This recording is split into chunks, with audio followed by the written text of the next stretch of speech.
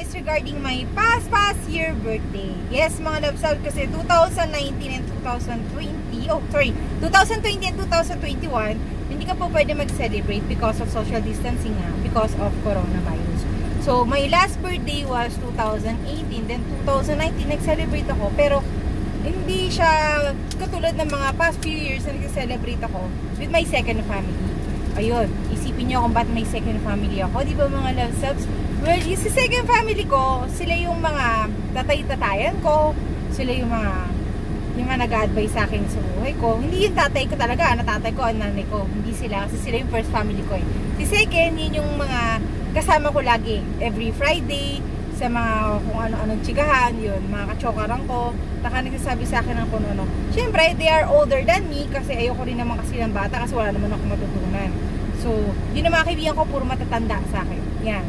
You will see kung sino-sino ang mga lagi kong kasama every time na nag-celebrate ako ng birthday ko since 2015. Kasi na-met ko sila 2015. Ayun, dun kami nag-start to bond. Then after my workshop sa Film Academy, yun, nakasama ko na sila lagi. So, 2015, nag-celebrate ako with them. 16, 17, 18, 19, I didn't celebrate my birthday with them by 19. I'm celebrated with my family. So, in 2021 is coronavirus, so there's no celebration at all. And this 2021 by now, I will be uploading my video, pero the video only consists of greetings with them, na sila nag-greet sa akin, and some pictures na ginawa ko inside the house or outside the house while I'm celebrating my birthday. Okay mga love cells, I hope you'll be staying here in my video and watch kung ano yung inipig ko sabihin, kung sino-sino mga sinasabi kong tao na kasama ko every time nag-birthday ako. Okay mga love cells, see ya!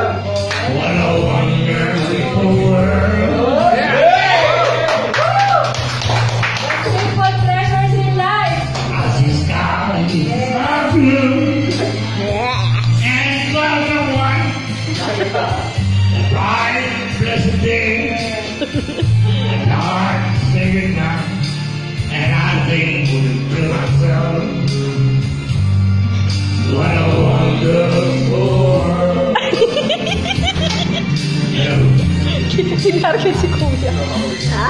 Ito po yung pinakamanyak namin sa grupo. Ito po yung pinakamanyak namin sa grupo.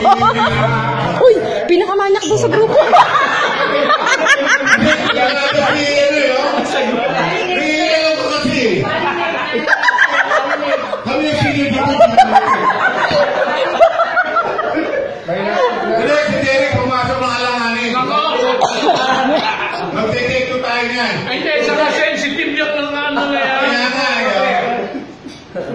Paano ako mag-picture? Wala.